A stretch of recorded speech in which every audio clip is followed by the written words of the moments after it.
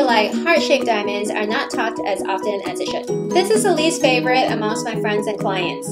But to me, if you find a perfect heart-shaped diamond, this is actually a very beautiful diamond and towards more of a feminine type of cut, which represents love and romance. After seeing Lady Gaga's engagement ring, I've instantly fell in love with it and became more attracted to heart-shaped diamonds. There are quite a few things to look out for in a heart-shaped diamond. It is important the shape is symmetrical, where the length to width is 1:1. Most of the time, you will find uneven lobes or flat wings. Heart shape could come in a few different styles, whether you like a narrow heart or a flat or wide heart. It is entirely up to you. Next is to look at the cleft and the point. To me, a distinctive cleft and point looks nicer than this one where it is almost rounded off. This is how you draw a pretty diamond heart.